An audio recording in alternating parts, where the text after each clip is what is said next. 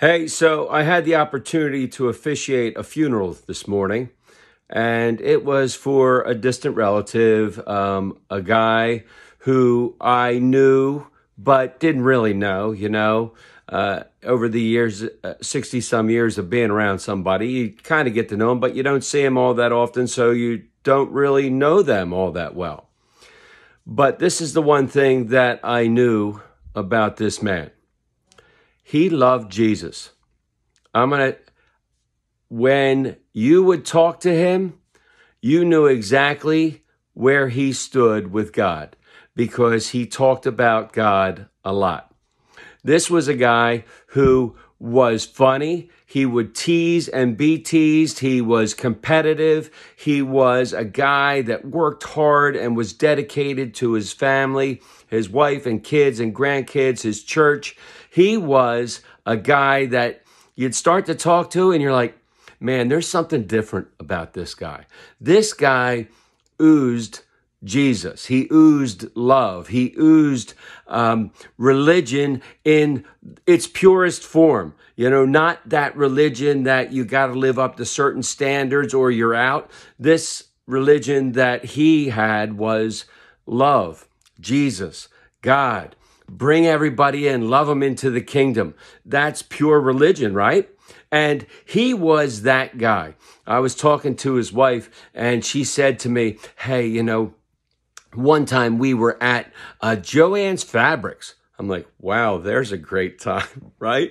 Woo. And she's like, we're standing there and he could just talk to anybody. He would strike up a conversation like, hey, how are you? And they'd say, oh, well, that's awesome. What do you do? And then next thing you know, they're in this conversation.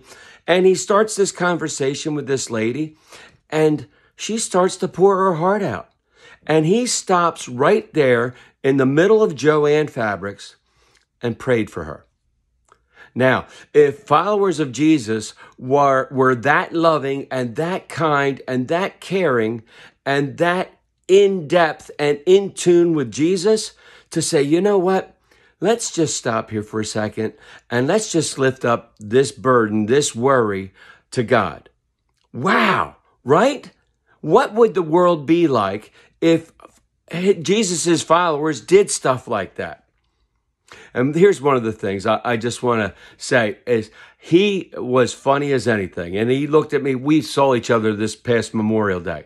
And he said to me, hey, how you doing? I said, good. How about you? He said, I'm doing good. Things are good. And he says this to me. He goes, you know what? Out of all the relatives that I had, I wouldn't have bet that you were the one to become a pastor. I'm like, dude, you are so correct. That was so far. Those odds were astronomical. And we laughed. Because he's like, man, God can just do great things, can he? I'm like, yeah, absolutely, he can. He can change anybody's heart. He can work in anybody if we make ourselves available. And that's one thing that this guy always did. He was available to spread the love of Jesus, no matter where he was, no matter what time of day it was, no matter where we were. May we all have that heart to tell others about Jesus, to pray for others right there in the spot that they're in. Not make them come to church, but pray for them, even in the aisle of a store. May God continue to pour out his grace, mercy, and blessings on each and every one of us until we get to meet again. Amen. Amen.